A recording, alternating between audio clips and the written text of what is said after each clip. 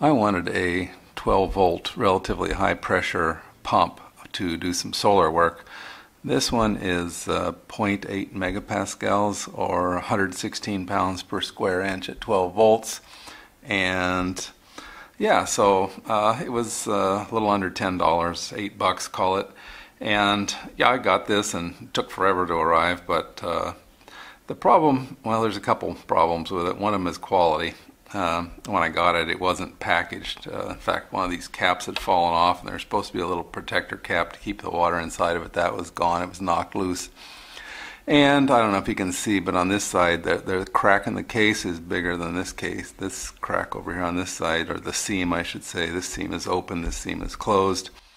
And, well, let's zoom in, because the biggest problem is the connector right here. And let's zoom in and I can show you better what's going on there. The first issue is the type of tube that you would need for 116 psi or zero point 0.8 megapascals is something like this stuff. And look at this. Watch this. Yeah, I mean, there's just nothing there securing the tube on there. I mean, this would have to be, this spear would have to be twice as long or pretty close to twice as long to get a good connection there. And yeah, that's one issue. Okay. The other thing is I thought, oh, okay, I'll just ditch this and I will screw some plumbing fixture on here. The problem is that I can't measure the threads per inch or thread pitch on here because none of my metric or standard gauges fit this thread, and none of the standard plumbing fittings I have will fit that.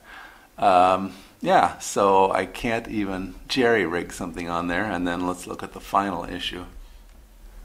This cap, which is supposed to secure the tube on here with just pressure, this hole is too small for this tube. And you say, well, just drill it out, right? And then you can screw it on there and it'll press it up against the spear, and you know, maybe it'll stay on there or maybe it won't. You know, personally I think at 116 psi just blow right off there, but okay, maybe I'm wrong. But by the time I drill out this hole to allow it to fit this tubing, yeah, there's nothing left to grip.